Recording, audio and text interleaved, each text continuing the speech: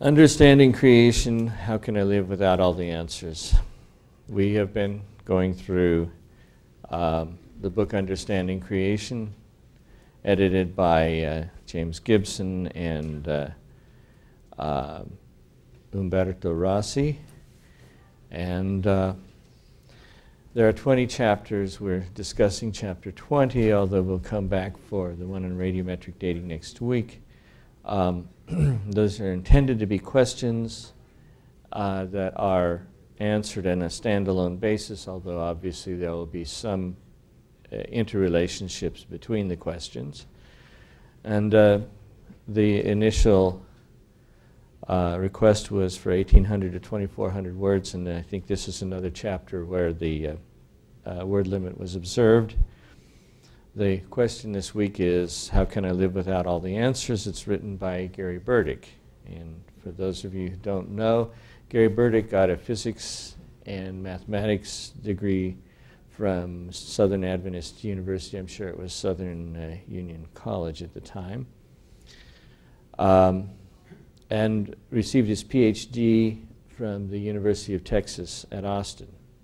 He held postdoctoral positions in France, Hong Kong, and Virginia, and then joined La Sierra University, then moved to Andrews University in 1999, where he's currently professor of physics and associate dean for research. His particular area of research, optical spectroscopy, dealing with electronic transitions of lanthanide elements that relate to light, either emitting or absorbing,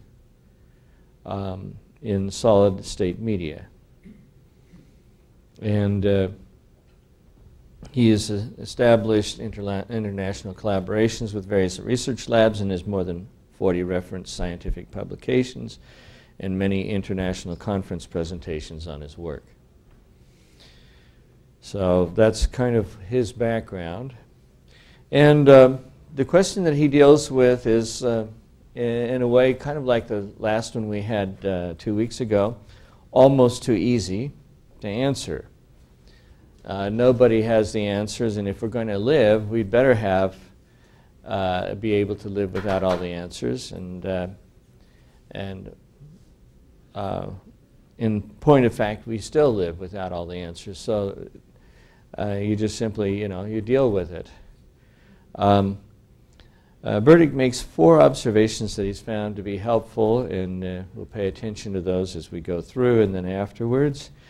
Recognize that every discipline has its own unanswered questions. Investigate the ramifications for each discipline of accepting the truths of the other discipline. Keep the discussion going. And finally, recognize what is most important.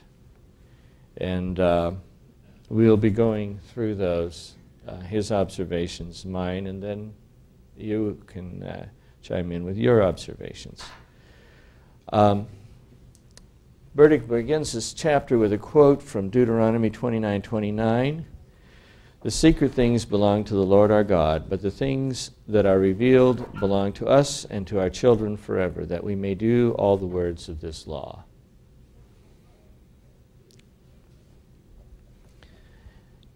If we had perfect knowledge of our science and our theology, if we had perfect knowledge, our science and our theology would never be in conflict, because the same God who reveals himself through Scripture has also revealed himself through his creation, and God is not in conflict with himself, a relatively uncontroversial position. Thus, when we see conflict between our best theology and our best science, we should recognize this merely indicates our lack of complete understanding. As one well-known Christian geologist states, and the Christian geologist happens to be Davis Young, because Scripture and the created universe are both God-given, they cannot be in conflict. They form one comprehensive, unified, coherent whole that is an expression of the character and will of our Creator and Redeemer, who is the author of both. Nature and Scripture form a unity because God himself is one. The Bible and nature sometimes seem to be unrelated to one another, in competition with one another, or even in conflict with one another. Such disjunctions, however, lie not between the Bible and the created order, but rather between human understanding of the Bible and human understanding of nature. It is human interpretations of God-given data that lead into discrepancy, conflict, and disagreement. When Christ returns to earth, we hope to gain greater understanding and have some, though perhaps not all, of our questions answered. There's some indication that we may be learning throughout all eternity. Until then, how should we live with unanswered questions? Following are 4 responses that I have found to be helpful. 1, recognize that every discipline has its own unanswered questions. In theology, Christians struggled for centuries to understand exactly who Jesus is. It was clear from his life that Jesus was a human being who experienced hunger and felt pain like all humans. It was also clear that Jesus was divine and accepted the worship of those he healed. How could Jesus be both human and divine at the same time? It is a great mystery. Although the Council of Nicaea defined this mystery for the early Christian church, stating that Jesus was both fully human and fully divine, this did not explain how one person could be both divine and human simultaneously. Science also has its unanswered questions. For example, what is light? For centuries, physicists struggled to understand its character. Some experiments indicated that light consists of discrete particles, while other experiments showed that light is spread out in waves.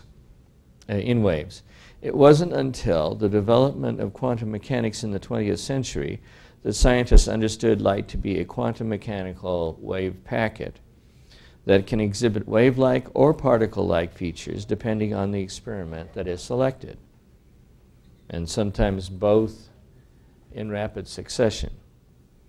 However, this only defines the mystery.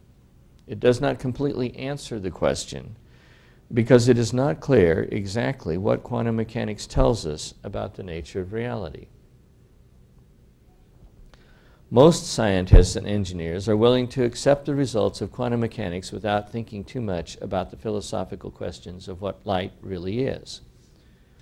Quantum mechanics explains the results of our experiments extremely well and has been successfully used to develop many important technological devices such as the laser, the transistor, magnetic resonance imaging, or as it's more popularly known, MRI, and perhaps in the future, high-speed quantum computers. However, this still leaves unanswered the question of what light really is prior to being measured in an experiment. The answer is unimportant for the development of technology. For this reason, the standard interpretation of quantum mechanics has been characterized as the shut up and calculate interpretation, meaning don't worry about the philosophical ramifications of quantum mechanics, just use it. And as a sidelight, I might mention that Einstein worried a great deal about the philosophical implications of quantum mechanics and therefore tried desperately to prove that it didn't really answer all the questions. Both theology and science have unanswered and perhaps unanswerable questions. But these are mysteries that are worth struggling with and trying to understand because they point to some of the most important fundamental truths about God and reality. Given that each discipline has unanswered questions at its core, we should not be surprised to find that attempts to reconcile science and theology leads to additional unanswered questions. This does not mean that science and theology are at war or that one side must win and the other lose. Rather, this provides yet another indication that God and reality are greater than we can comprehend. We need to recognize that these conflicts may point to important underlying truths. Resolution may not come easily, and these conflicts may not be completely resolvable in this life, but it is worth the attempt to better understand both God and His creations. Point 2, investigate the ramifications for each discipline of accepting the truths of the other discipline. I think this is an important point. It is important to ask what would be the ramifications to our theology if we were to accept certain current scientific theories. Theologians after the time of Galileo found no violation of fundamental theological principles in accepting that the earth orbits the sun rather than the sun orbiting the earth. Biblical statements that appeared to be in conflict with the moving earth, for example, Joshua's command that the sun stand still, were reinterpreted without damaging either of the important points being made in the text or the underlying theology. I think that that's the way it reads. I think it should say either the important points, but you can judge how that should come out. In cases like this, a clear understanding of Scripture can resolve conflicts. In other cases, the prevailing scientific theory may be found to be incompatible with Scripture. This is continuing the same paragraph, by the way, just too big to fit on all in one. However, in either case, the examination process helps reaffirm the most important theological points. This does not mean that theologians must accept all scientific theories, nor that science trumps theology, but in some cases conflict can be avoided by recognizing that an apparent conflict need not exist. Likewise, it is important for Christians who are scientists to investigate the ramifications of Christian belief for science. Some of the best science has been carried out by individuals willing to think outside the box and investigate non-conventional hypotheses and theories. The greatest accomplishment of 19th century physics was James Clerk Maxwell's development of electromagnetic field theory. Maxwell, a devout Christian, credited his understanding of the dynamic relationship of the triune God as an analogical truth that helped him to develop his dynamic electromagnetic field theory. Quoting Torrance, it was not that Clerk Maxwell imported theological conceptions as such into his science, but that it was the slant of his deeply Christian mind, informed by faith, that exercised a guiding role in the choice and formation of his leading scientific concepts. And by the way, Clerk Maxwell's theory was very difficult to visualize in terms of mechanics. It's arguable that it's actually impossible to understand by standard mechanics. And it was one step outside of the mechanical view of the universe. Number 3, keep the discussion going. In both theology and science, some of the most important truths arise out of conflict and contradiction. The proponents of Christ's humanity and the proponents of Christ's divinity both had to be heard. We would never have developed a complete picture of the nature of Christ if one side had been allowed to defeat and silence the other. Likewise, we would never have developed quantum mechanics if the scientists who believed that light was made of discrete particles had been allowed to defeat and silence the scientists who believed that light was made out of waves, or vice versa. Even though in some cases we may not see how our understanding of science and our understanding of theology relate to each other, we cannot afford to silence either voice. Albert Einstein recognized the need for science and theology to talk with each other in his expression, "Science without religion is lame, religion without science is blind." Now, that, of course, comes from Einstein.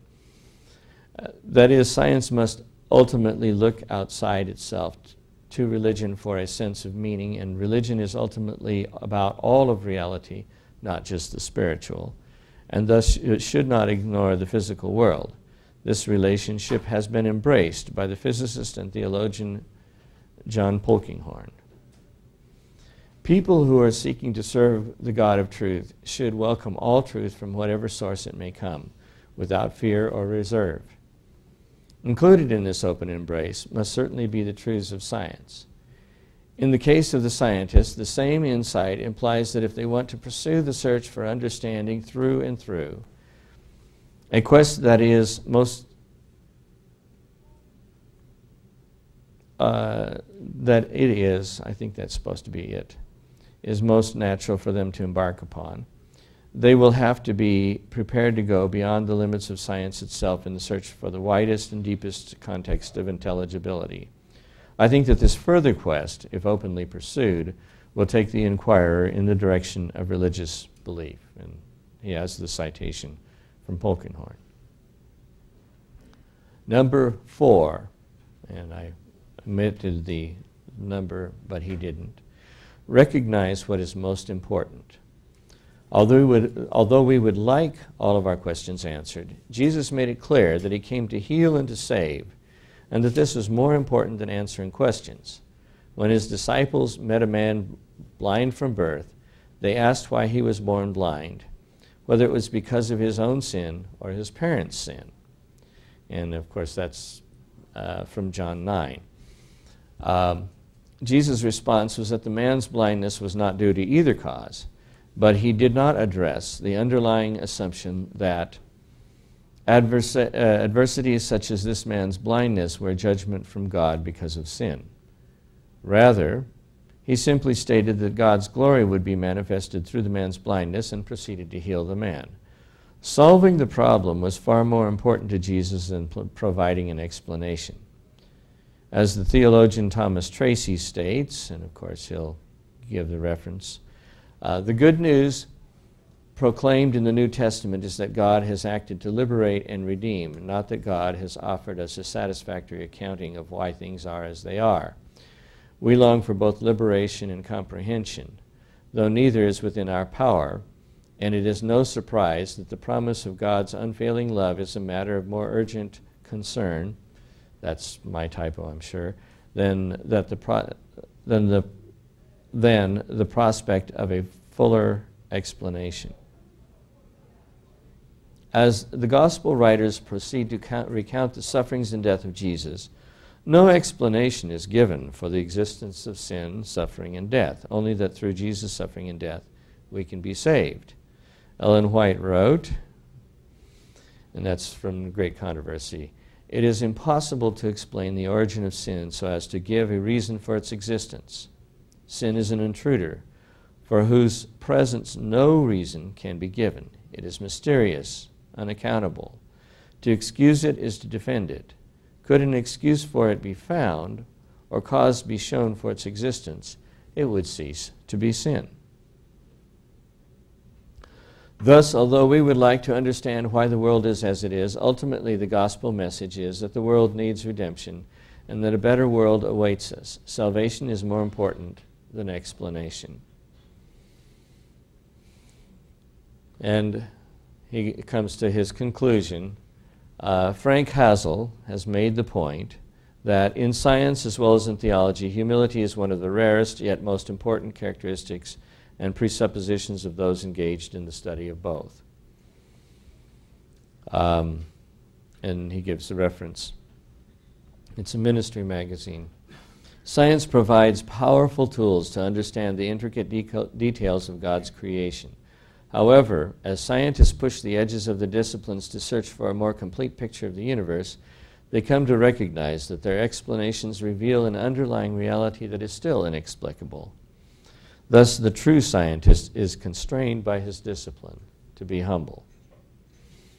The theologian is similarly constrained. The Bible provides a reliable and trustworthy account of how God has interacted with people throughout history. It provides all that is needful for salvation. However, not all questions about God's nature are answered. There's always something more for the theologian to learn about God. "For my thoughts are not your thoughts, neither are your ways my ways, declares the Lord.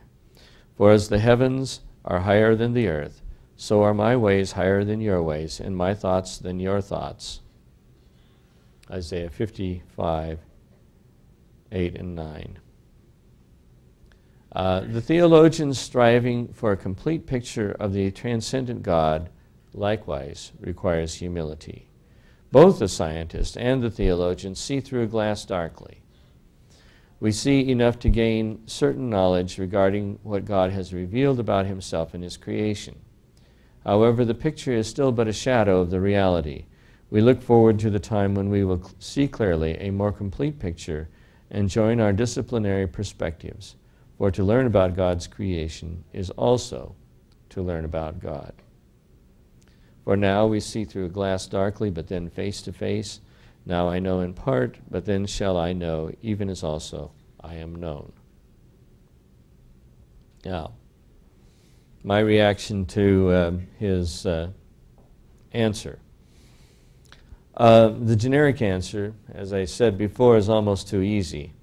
Nobody has all the answers. Answers should be tested on the other side's turf.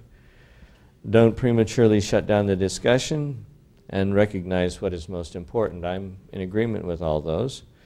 But the real question, I think, and it's not, at least as far as I can tell, addressed by the article, is how should this be implemented in the case of the creation controversy? That is, the book is called Understanding Creation. It's not about general science religion issues. Burdick quotes from Einstein, Davis Young, and Ralph Stirley, Thomas Torrance, John Polkinghorne, Thomas Tracy, Ellen White, and Frank Hazel, as well as the Bible. Einstein is theist of a sort. Davis Young is a conservative Christian but old age believer, probably on the side of theistic evolution. Thomas Torrance and Thomas Tracy, I'm not familiar with their positions, but they certainly don't sound like short age creationist. John Polkinghorne is definitely a long age creationist. Ellen White and Frank Hazel, on the other hand, are short age. It's hard to tell where he's coming from when he makes those kinds of general statements.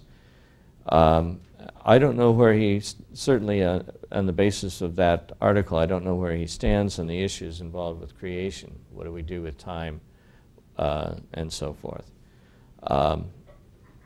Is he arguing that we really don't know about the timing of creation and shouldn't take any position but simply explore options?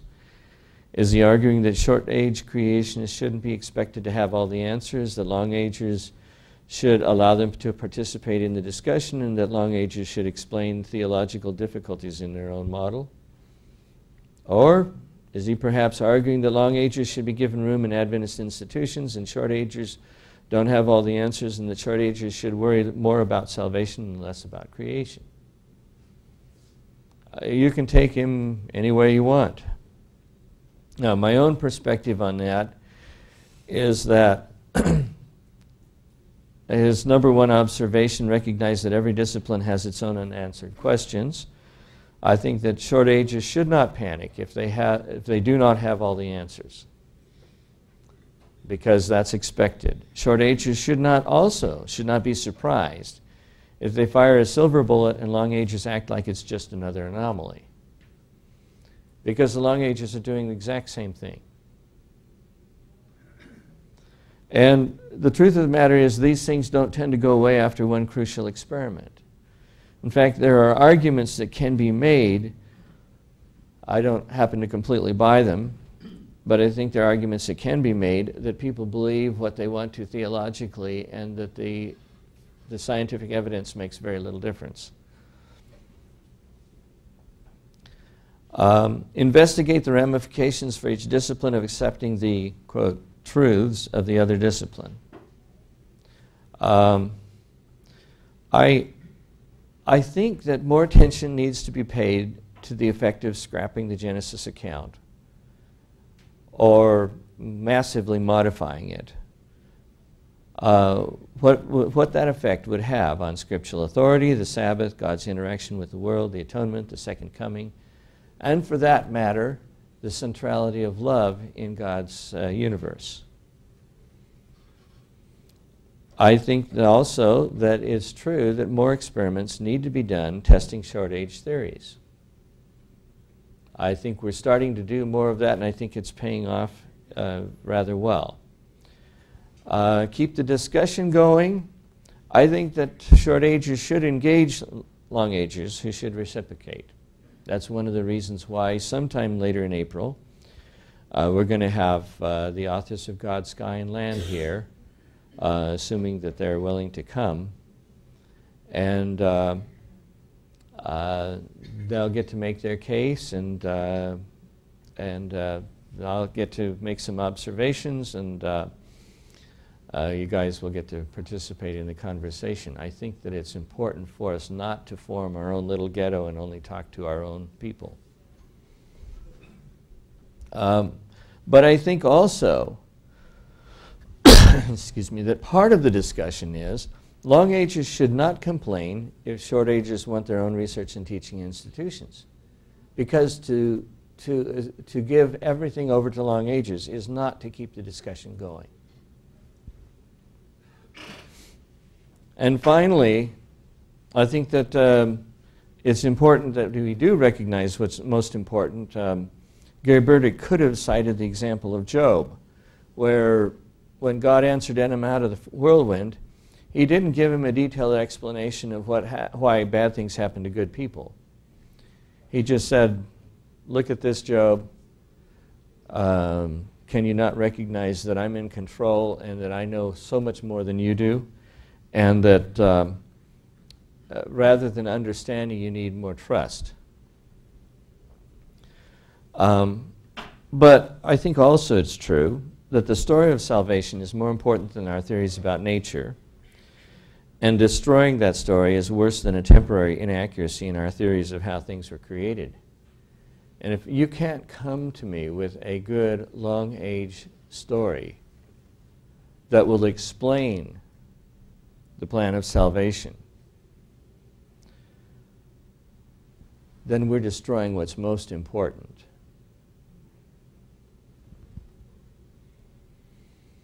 And with that, I will see what you people think.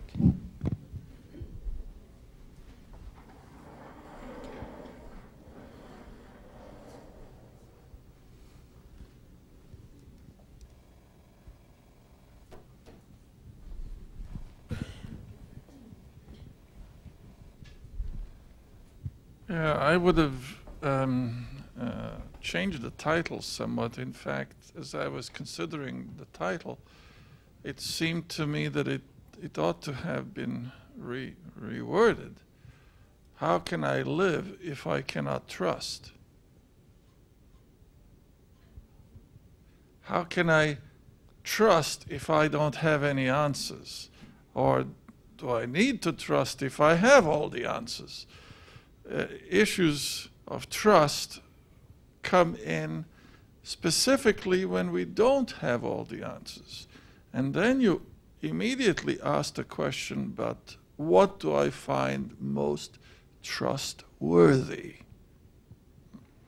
And if we think in those terms, then we have to ask the question, all right, well, what's behind that choice?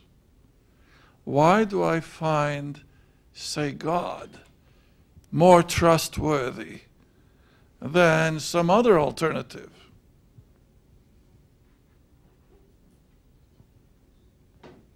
And many people, some even Adventists, will immediately jump on this and say, well, but we don't really have the evidence to put our trust in God.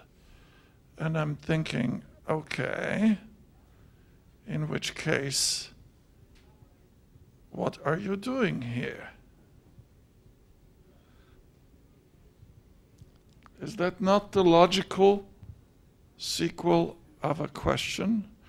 You see, what troubles me about this chapter is not so much the merits of the points raised and the conclusions reached, all of which are good, but they seem to be dealing with the foot soldier arguments rather than the generals.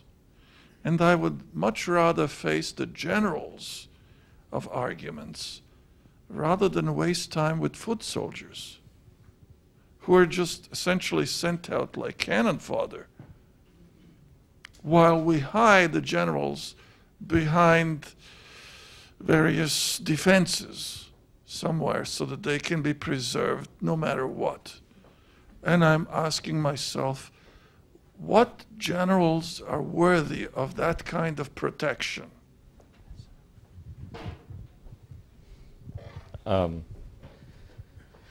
Well, I agree, and that's one of the reasons why I felt like this was a wonderful exercise in a general answer that's kind of not exceptional or exceptionable. It's a great answer, but implementing it in this particular setting, I think, would have been much more helpful. And that's one of the reasons why when I got done, I tried to implement it from a short age perspective. Now, I'm going to give one other reason, and just, I think that it's important that even wrong answers are allowed to be out there. And the reason why I say that is, in the biography of a number of good men, Henry Morris being one of them, John Sanford, who spoke here last week, being another, you find that they made the transition from mechanistic evolution doesn't have all the answers to short-age creationism, going through well, God did it, but it took a long time, kind of position. If we shut that position down, stomp on it, lock, stock, and barrel it, you can't even consider that idea. I think we will have people who will not be able to make the transition in one giant step. And I think it's a mistake for us to insist that everybody gets converted to the total truth all at once. Most of us learn things step by step. I know that that my own views have changed slightly with time and evidence, and I'm not sure that I can expect anybody else to do it that much faster than I did. Some people may, most people probably won't. And so I think it's important for us, even when we're right and they're wrong, not to shut down the conversation too fast. Because there are people who need that temporary stopping point. Now, having said that, I feel this very strongly that there are two things that are not happening that need to happen, and one of the reasons for this class is that I'm trying my best to change that. Number one, I think it's important for us to talk to each other, not just at each other or not just behind each other's back. And number two is that I feel that the attempt to gain control of institutions and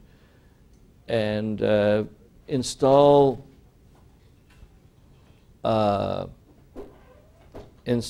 a position and hold it against all comers, while typically attributed to conservatives, and sometimes we are guilty of that, is in this modern age more likely to come from liberals. And that Adventist institutions are there as an attempt to give a conservative position somewhere to rest. And the attempt to make everything liberal is basically a way of shutting down the conversation. And I think it's a huge mistake philosophically, and it's wrong. And I think there is a place for conservative institutions who want to uphold a particular view of things. And I don't think that it's right for liberals to try to convert those institutions into something else. Because that's part of the conversation. If you do that to everything, then there is no conservative research, there is no conservative voice, there is nobody to speak for conservatives, except as God raises it up outside of institutions, which I suppose he can do. But I'm not sure that that's his first choice. But anyway, that's my own. Science is large, seemingly inexhaustible. Religion in this particular chapter is very confined to Christianity. In fact, most people of the earth practice something else, have all kinds of gods and philosophies. So we must ask ourselves, how did this come about? And of course, our answer is, well, paganism comes from the devil. There was a war in heaven, there's a devil. These questions are not addressed, but they're very real and present. And today, even Adventism is beginning to take from some of these, quote, pagan religions, aspects of faith that are dangerous. Spiritualism is infiltrating our philosophy as well. So this question is much bigger than this chapter proposed. Although I think that in our society, in the United States, Canada, and Western Europe, the biggest threat to Christianity is science. And if I can put it that way, the biggest threat to atheistic science is in fact Christianity. And so, their concern, I think, is in one sense merited. Richard Dawkins doesn't really have to contend with Islamics that much, although as time goes on he may, considering what's happening in Great Britain. But if you don't count Islamics, really, Buddhists or Hindus mostly just kind of shrug over the theory of evolution, and they may believe it and they may not, and they don't feel it necessary to defend their belief on scientific grounds. I will say that there's a guy by the name of Cremo, I want to say Richard Cremo, but I'm not sure, who has noticed a lot of out-of-place artifacts that older than people expected to have, and uses them as arguments not for a recent creation, with man going back further in the geologic column than was expected, but rather that the ages have been there and that humans have been around during the whole time. In other words, instead of saying humans and dinosaurs cohabited 5,000 years ago, let's say, he's saying that they were in the same world perhaps 65 million years ago. So it's an entirely different kind of approach. But other than him, I haven't really seen a lot of Hindu responses to the theory of evolution. I think that atheistic scientists rightly perceive that conservative Christianity is the biggest threat they have, even though numerically I think you could make the case that perhaps 1/4 of the world is actually Christian, maybe even slightly less.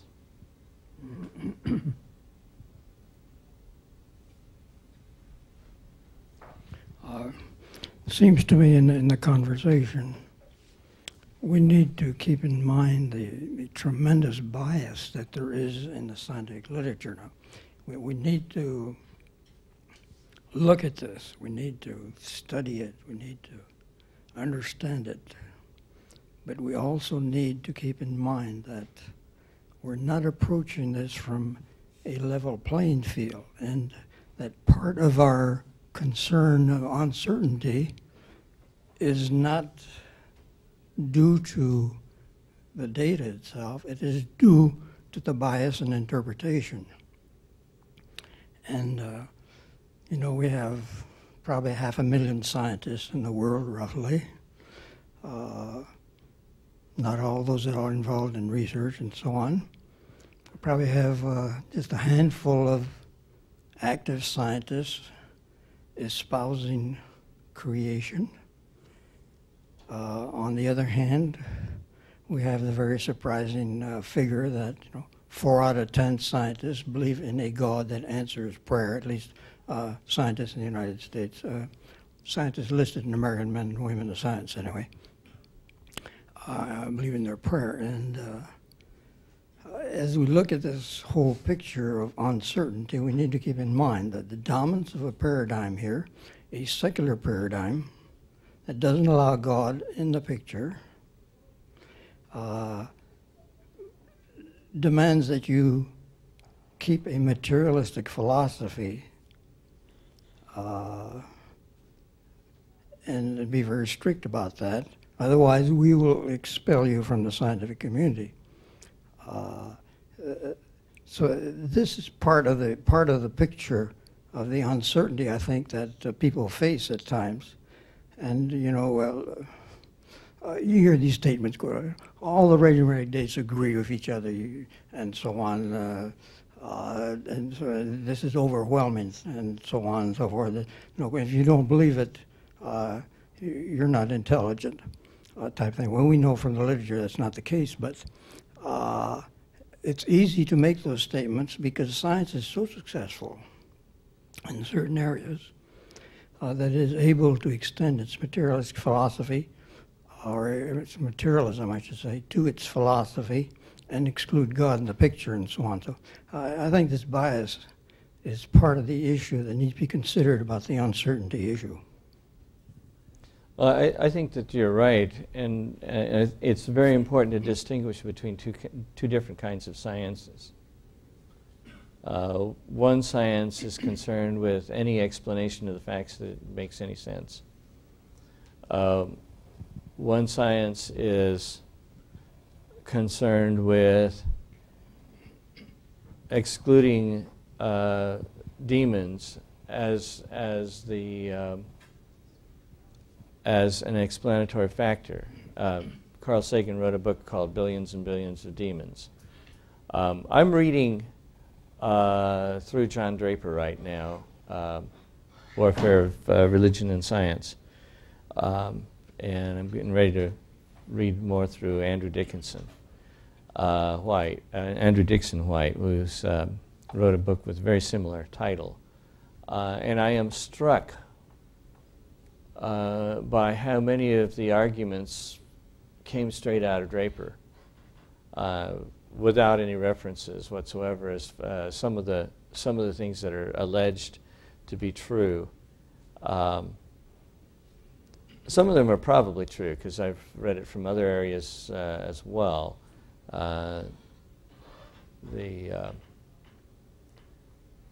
Churchmen don't always make good scientists. But some of it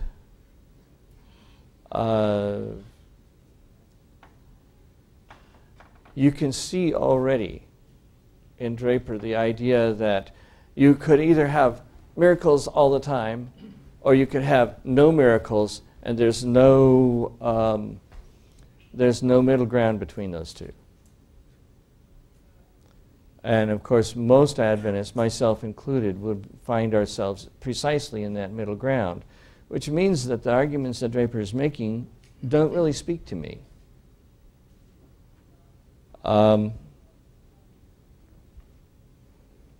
And in Billions and Billions of Demons, the implication that Carl Sagan makes is that you either believe in billions and billions of demons or you believe in none of them.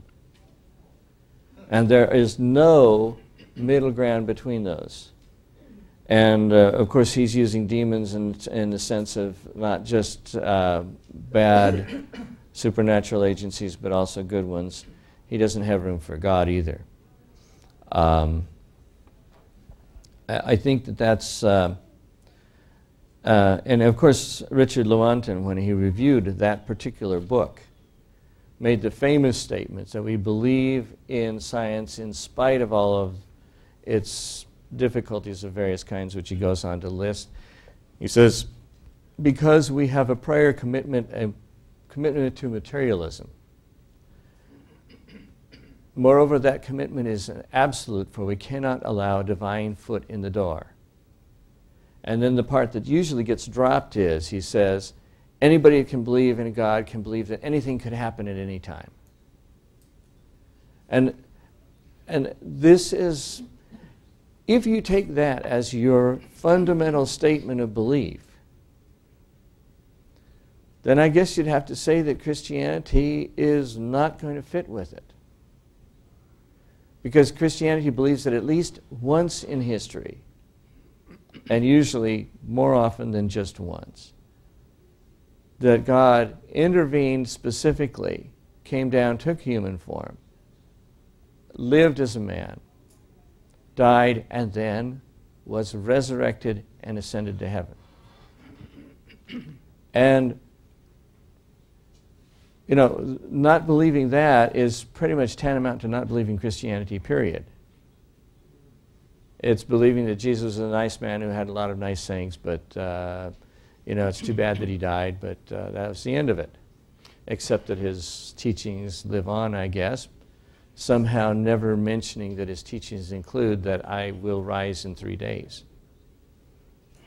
So I think when we try to, let me put it this way, if that's the definition of science, then I agree that science and Christianity are at loggerheads and there is no compromise.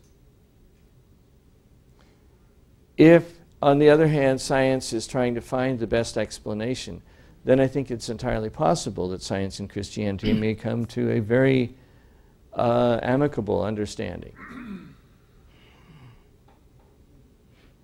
Yeah. Warren. I'd like to give this presentation a historical perspective, looking at the way Adventist physicists have tackled these problems. I think there's 3 camps. I may be oversimplifying. I may be overlooking some people. You can correct me. The one camp has been, of course, the camp that we have answers. We can find scientific answers, even in the area of physics. There are the 2 Roberts that have dealt with that approach, Robert Brown and Robert Gentry, going in quite opposite directions, but both very convinced that we have answers. One, Robert Gentry, through the halos in his research, and there is something to what he's come up with. So there are some mysteries about halos. Robert Brown has suggested that we can trust the radiometric dates, but they date the minerals and not the fossils. Both of these camps within Adventism today, at least, have very little support among our trained physicists. Now, maybe among the laymen it's different, but among our trained physicists, I don't see people writing a lot of articles in our church papers like Robert Brown did, advocating the old earth, young life view. More theologians, I see Andrew's theologians have picked up the ball on that. We see quite a bit from theologians. The other camp, which is, I say, the underground camp, is we have quite a number of Adventist physicists that say, yes, I can't refute the radiometric dating problems. Therefore, the earth is old, the universe is old, and even life is old. They essentially have conceded the battle already, as you know. And I could name a few names, and some are still teaching in Adventist institutions now. I've talked with many of them personally. Quite often they keep quiet. That's why I say this is kind of an underground thing. The middle of the road approach is the one of our author today. And there again, there's not a large number of Adventist physicists that are even advocating openly the middle road. That, yes, we don't have the answers, we want a dialogue and keep the dialogue going. I think our own Ben Clausen would fall in this group quite easily. He wants to see the dialogue going, and ultimately there will be solutions.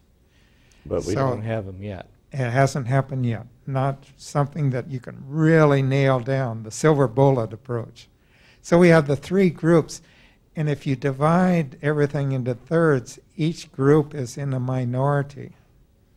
See, when you compare it to all. And then there's another group, we might say, that they say, you know, we'll just keep quiet on the subject and just give physics the way it's taught in the traditional view, and we're not going to express personal views. So there's even a fourth group, and that, I don't know, might be a fairly sizable group too. So I could add one more name. Bill Mundy taught at PUC. He was into the expanding Earth model, and you've heard him lecture, and I've heard him. That's a novel way of trying to explain continental drift and magnetic field dating and all that. Outside of Adventisms, we have John Baumgartner, and he is looking at some very theoretical things about plate movements. So he's looking down below where we stand. There's one other, Russell Humphreys. He's redoing the science of the universe. So he's looking above for answers. The two are quite separate. They work together, but they haven't found meeting ground, common meeting ground. So that's where we're at. In a nutshell, a historical view, that's where we're at. And I don't know how it's all going to play out in the end. You know, it's an interesting question. What happens if we try to keep the dialogue open and then something comes through that just seems to be kind of a game changer? Yeah, that's what we're all hoping and looking for. I think there have been some fascinating developments. You know, personally, radiocarbon dating is probably the best friend of short age, maybe with the exception of genetic entropy. Mm-hmm. That hadn't happened until fairly recently. And I think that it's also fascinating to see what the ICR has done with Bob Gentry's helium data. Their graphs are really pretty convincing. And as far as I know, it's difficult to monkey with the graphs to make them fit. So it looks like it's a natural fit. And I think that is a possible way of resolving some of this, is that if you study it, perhaps after decades of research, something will pop up. Certainly that kind of thing happened with the unanswered questions about the Yellowstone fossil forest that didn't really get definitive answers, or at least persuasive answers, until Mount St. Helens erupted. And if that wasn't exactly part of the research protocol.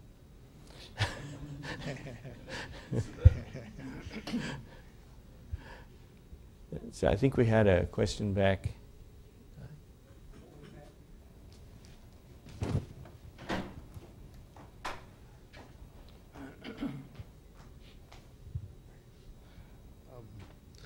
I'm thinking about someone coming to your door, say a Mormon or a Jehovah's Witness. Mormon would be a better idea. and you're interested in trying to speak with them about the truth that you understand. As long as your basic ideas of or what you believe are true, your sources of truth are different, I mean, how are you ever going to resolve it? One, the Bible, the other, the Book of Mormon, primary. And will you ever convince the other, or will he ever convince you? Well, as long as one insists on hanging on to a different source of truth, there probably isn't much you can do about it. By the way, it's at 11:30 now, and I know some of you have to go somewhere. But it's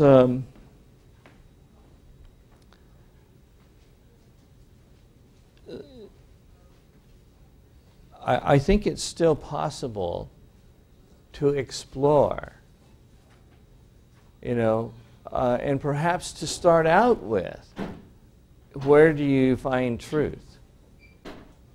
If a Mormon says, well, I find truth in two sources, the Bible and the Book of Mormon, then you can approach it from, well, we share the Bible at least, and how does one validate the Book of Mormon? And I think that that's an appropriate way to get started. But I think that a lot of this will have this kind of, it doesn't mean, I guess, that you can dialogue with everybody, because if you did that, you wouldn't have time to even think, or eat, for that matter. But it does mean, I think, that when you do take the opportunity to dialogue, it's not enough to simply compare results and stop there. And I think that that's what we often do. It's also important to get down to the fundamentals of, well, what are your basic beliefs? If I'm dealing with somebody of the Richard Lewontin mindset, we may not be able to do much more than to say, okay, that's where you're coming from. Here's where I'm coming from. It's a belief that God usually runs his universe orderly, but occasionally he steps in and does something different from the usual. And for practical purposes, where those events don't happen, we can have agreement. Where those events do happen, we're probably going to have to differ, because you don't believe that there is a God who can step in at any point. And then, the only thing is, what kind of evidence would make a difference? And, if that's a fundamental belief and no evidence is going to make a difference, then, smile at each other and move on, because there's probably not much point in going over those kinds of arguments again. But at least you've identified the root cause of the disagreement. And I think that sometimes we deal with these things to too much of a superficial level, and we don't get down to the underlying authority level, who or what is in fact an authority for you. What are authoritative beliefs? If you're dealing with somebody for whom there is no God, and therefore God can't intervene because he doesn't exist, and that is a fundamental principle which they're not willing to give up for any evidence whatsoever, all you can really do is say, have a nice day, and treat him nice. I mean, what else do you do? If you're dealing with somebody who says, well, I believe in the Bible, it seems to me that the Bible says this, then we can say, well, let's explore what the Bible does have to say. I don't know that we necessarily have the ability to reach everybody, and I don't even know that because our theology may have some kinks that need working out. It may very well be that in some cases our theology is too restrictive. That we certainly don't have the right to walk up to people and say, well, you have to see it my way or else goodbye. But I think that if there is common ground, you can work with that. If there is not common ground, then you can acknowledge that and move on.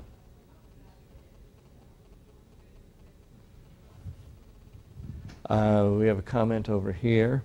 Yeah, a comment. Thank you. In this point, I will say, let's move from the basic, as you mentioned. Basic principles as Adventists, as Christian we are. We are Christian, then our focus is Christianity. Then let's go to the simple, to the difficult, no reverse. What is our model? What did he do? What Jesus do in those cases? Did he try to convince? What he did try? What Jesus tried to do? Did he try to convince, or he tried to make a model, a life, a quality type of life, understanding each other, loving each other, teaching what they need to be, they need to know, a testimony, a courtesy, a welcome. And then after, when he saw the interest, then he talked about the rest, the gospel, the other sin, the salvation.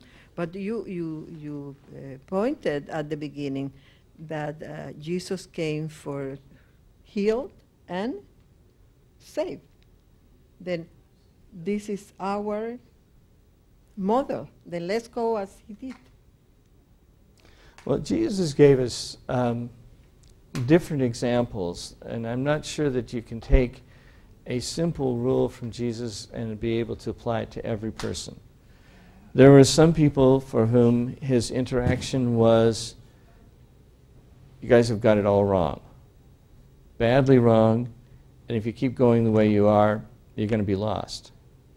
He used some rather strong language against certain kinds of practices by the religious conservatives of his day, the Pharisees. It's interesting, he didn't have much interaction with the Sadducees. We only have it recorded once where he actually interacted with them.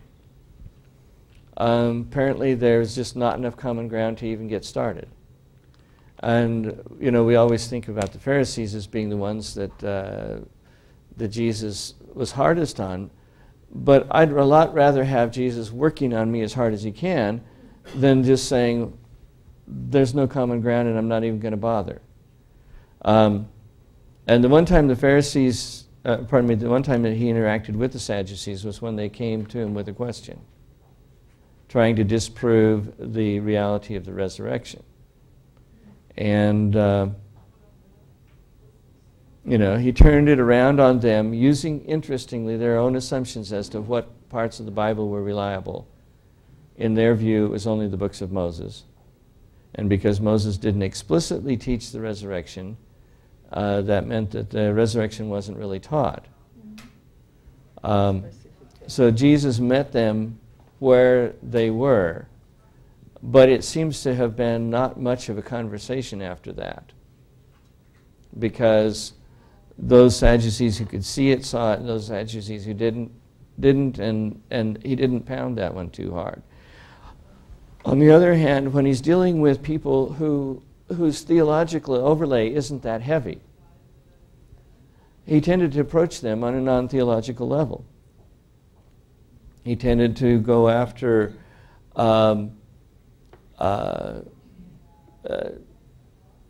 using their humanity to approach them.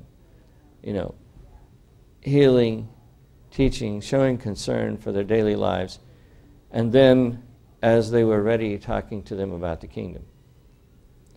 And then, of course, there were the true seekers, and he would help them as much as they could handle. And it's interesting, even after 3.5 years, why it appears that they didn't really get it until after he had died and then risen again. Because at the end, they were still arguing about who's the greatest in the kingdom. And at the end, none of them were willing to stand with him through his trial and crucifixion. That there was only a few women who, because of, if I could put it that way, personal connection, were willing to stand by his side while he was being crucified. And I guess the Apostle John somehow saw it from a little bit of a distance, but most of the disciples had long since fled. And so I guess if you're trying to use Jesus' example, probably what you do is you are as wise as serpents and harmless as doves. And there isn't really much else that you can say. You do the best you can with what you're given.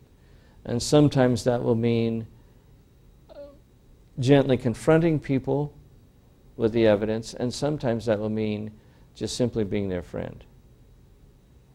So it will vary. And it's one of the reasons why I think that it's important for us, even if we're dealing with hard-nosed atheists, to not put them too fast in outer darkness.